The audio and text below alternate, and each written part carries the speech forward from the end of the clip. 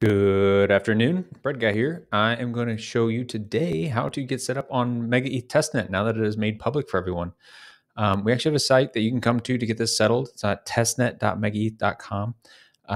And yeah, you can ignore my top here. This is an internal site, but it'll be testnet.megaeth.com for you.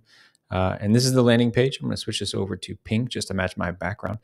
Down on the wallet section is actually about 4 scrolls down, but you can come over here to click to the side. 1, 2, 3, 4. And on this tab, you can actually see the wallets that we support. So MetaMask, Rabby, Rainbow, Xerion. Most of these things are one-click setups, but if you don't have any of that works, you can do the manual information here. But what we're going to highlight today is MetaMask. And if you come over and click this button here, it actually will switch it over to you directly. Now, if you don't want to do that, you can actually come in here and select it as a network down here in the testnet network. You got to toggle this on. But we are officially supported, and it should show your assets once you are set up on Mega. And once you have that, get out there and start experiencing some real-time apps. Have some fun.